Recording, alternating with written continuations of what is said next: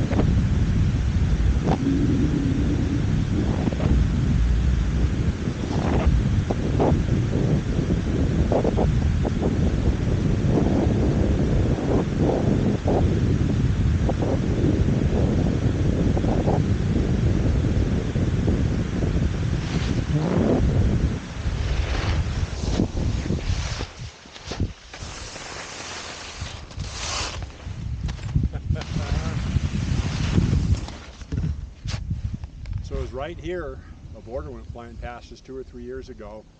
All of a sudden the GoPro comes tumbling out of his pocket. Oh, that's right. Remember that? No. He doesn't even know it. How'd you get it back from? He took it to lost and found. Oh, that's right, okay. But then I taped myself on it for a while. Yeah. Yeah. That's good. I told him that if it had been another snowboarder that found it, Yeah, that's right. that he You'd wouldn't have never gotten see it it back. again.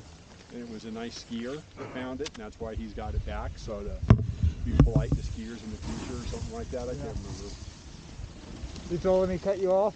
What's that? You told him he cut you off? I should have said that, but we didn't. Oh, he didn't really cut you off. No, I was standing here, Oh, and he goes flying past me, and all of a sudden it just comes tumbling out of his Yeah, jacket. he just lost his GoPro right in I'm front like, of him.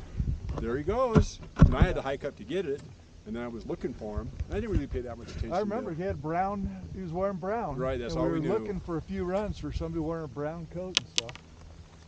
Yeah. I remember that.